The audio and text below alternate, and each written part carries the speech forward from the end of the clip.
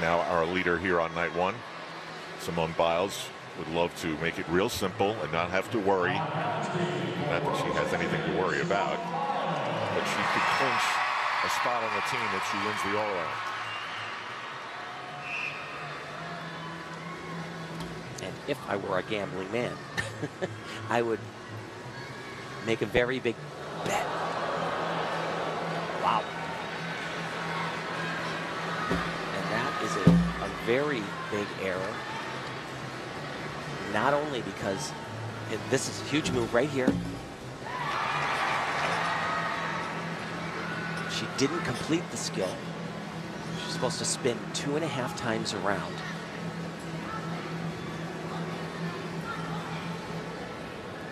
Another big test right here.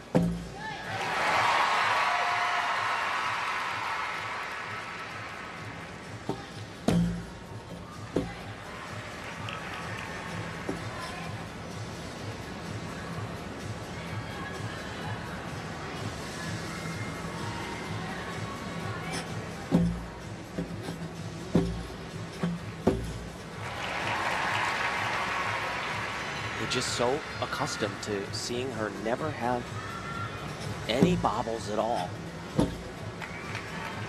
She's so strong with her legs though, and just about every other person would have fallen off, and this is critical right here. 2 elements into super difficult dismount.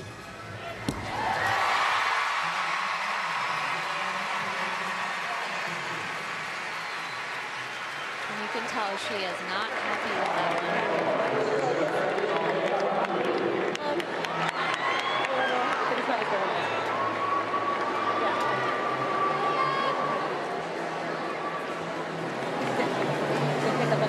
Did you hear me? Yeah, thank you. Look at this twinning kind of. Yeah. Way to come back strong. Good job. Thanks. And here was, of course, so uncharacteristic. You know, as Tim said, we just see her pretty much perfect all the time. You see this wolf turn, so she goes around almost twice and just completely off balance, but was able to save that. But she was off balance right in the beginning of that, and she spun around again and somehow held on. But this is what she does so well. Takes the power. She had a little bit of a struggle, but none here at all. Thank you. Well, I was going to say, I wasn't too worried, just like, This is unbelievable. whenever I went to Ashton shake foot, like, Locklear my gets foot a was in a weird spot. 15.75. And the woman she can...